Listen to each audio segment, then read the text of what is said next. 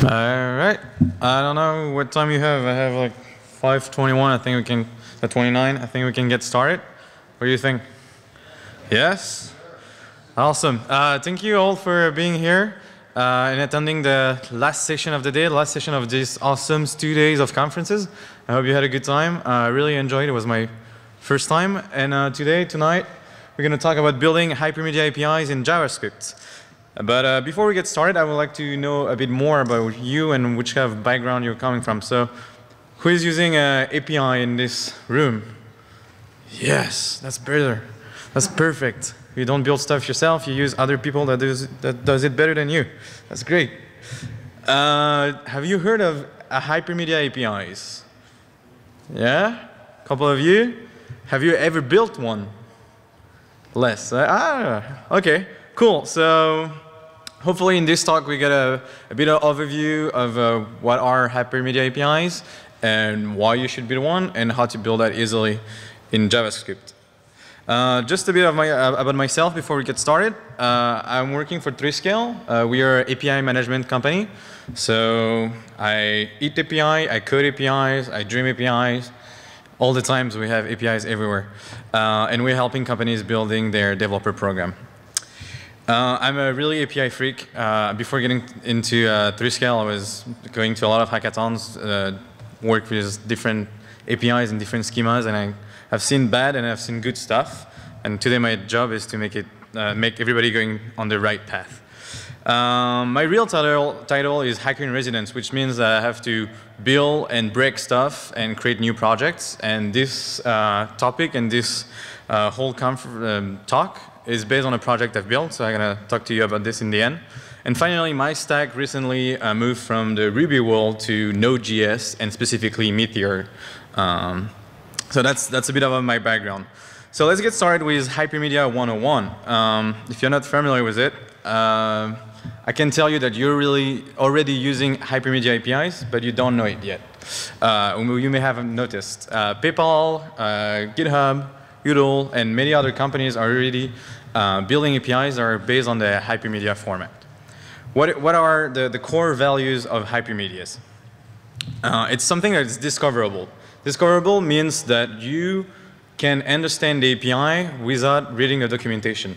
If you hit the first endpoint, like the api.domain.com// and nothing, then from there you should be able to discover what's happening in the API and what the API should do. That makes the second core value. The API is machine readable. A program can understand the API. You don't need someone else to do it and understand what are the parameters, what are the stuff that should be passed. Everything should be written in this first endpoint.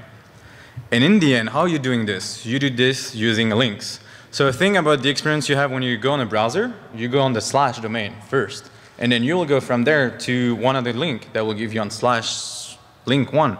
And then we'll go /link1, /link2, and then to other links. That's exactly the same experience you will have with this API. You go on the first link, and then you will go through others. It's your browser experience in your API. An example, I don't know if you can read it clearly.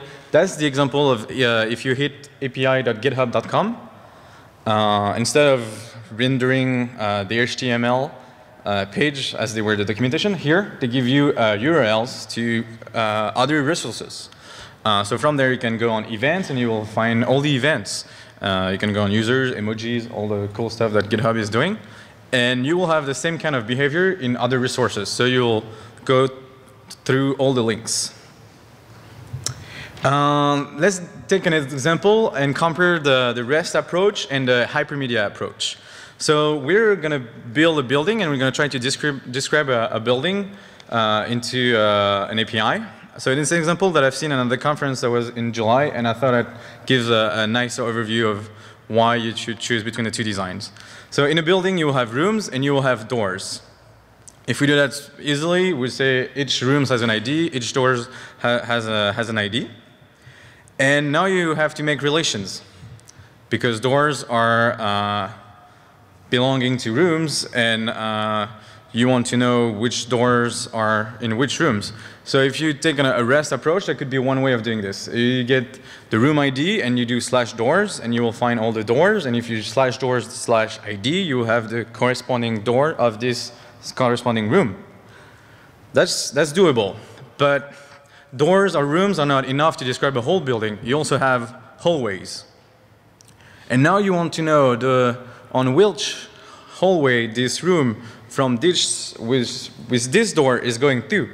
And you have a huge set of resources that are all mixed, and it's going to be hard to have access to this information. And that's where Hypermedia can help you. When I see that, usually, I had to put a panda in this presentation. I'm a really panda fanboy, and that's exactly the feeling I have when I see this type of API. So let's put some Hypermedia in it. With Hypermedia, we saw that you have links. But you can you're gonna add a relation.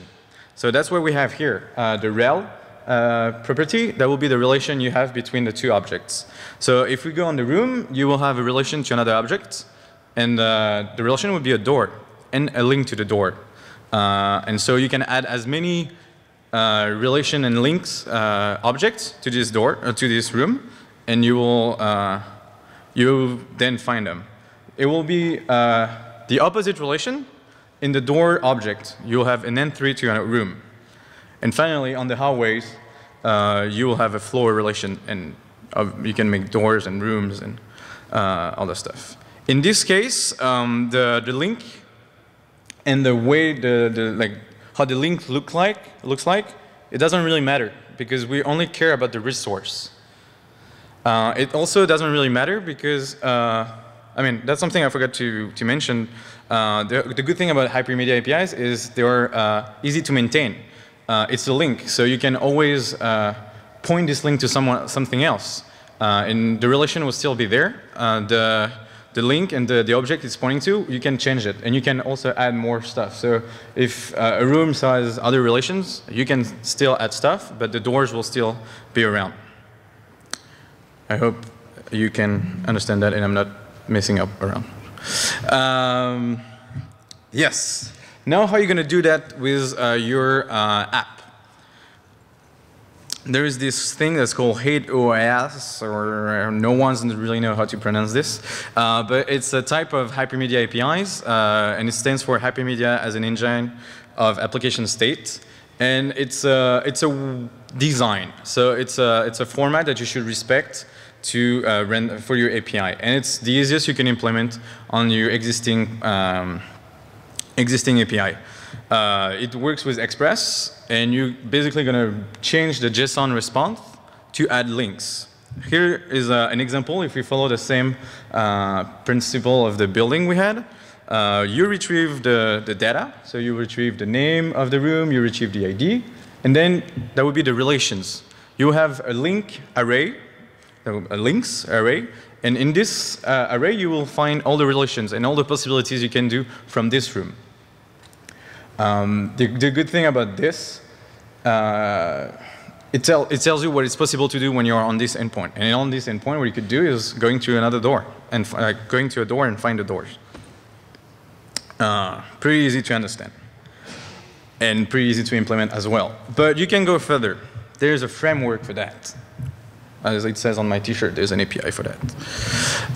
What is it called? It's called Fortune.js, and it's an open source project written in Node.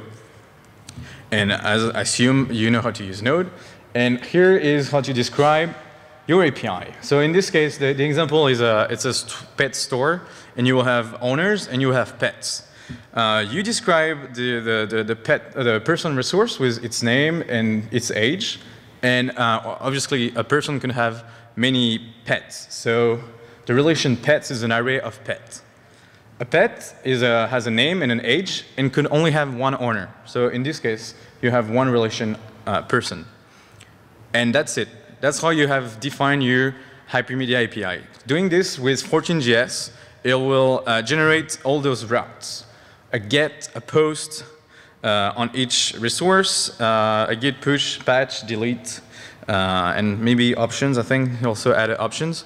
for each resource. And if you don't want to leave your users having access to this, you can override it and say we only want to get, we only want to put. But as simple as that it is to define, you will come with all those routes already made. Here is the example we have. So comparing to what we saw with Node.js, Fortune.js is using JSON API format, which is another format of Hypermedia APIs. So if you remember the XKCD comic, there is something about formats, and it is true. Hypermedia is still at the beginning. Like people are still trying different stuff, so they have different way of formatting it. And we don't have any clear winner at the moment. So, but the idea is the same: links and relation between links. So in this case, you will see that it's formatted in a different way. You have the people, that's the resource, and the links, pets, and the ID.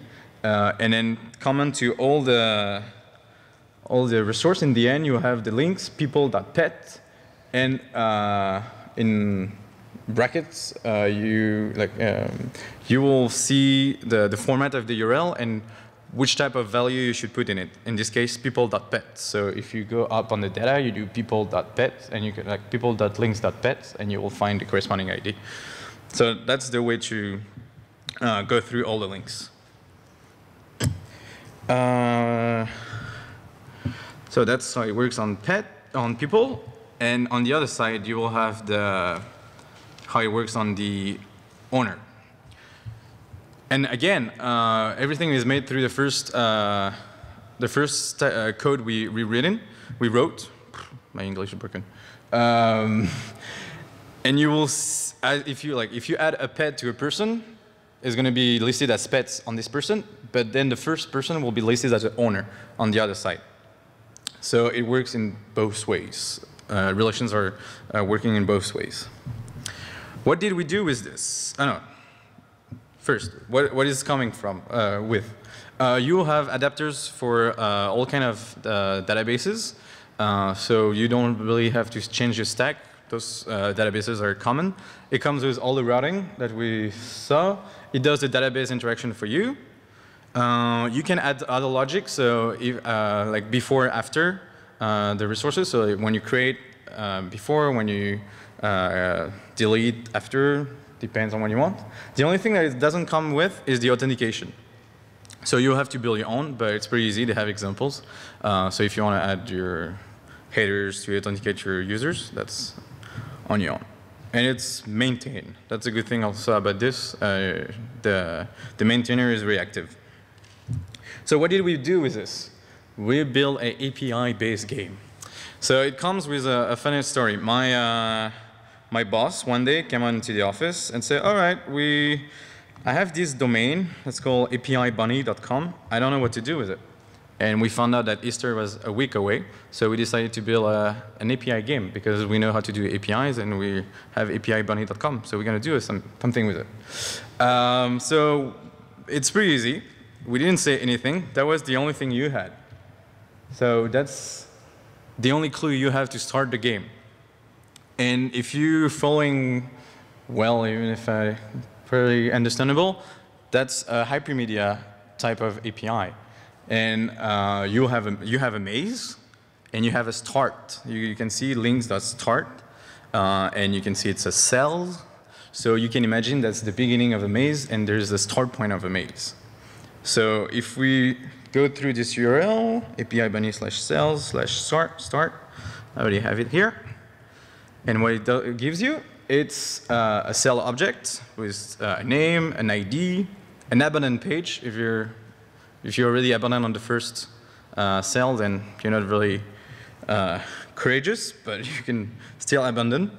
And you have two possibilities: go east or go back to the maze. In this case, if you want to go in the maze, you only have one possibility.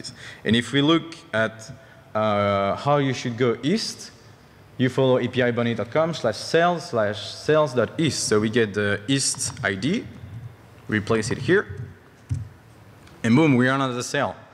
And here you have other options. You can go back east or you can continue west.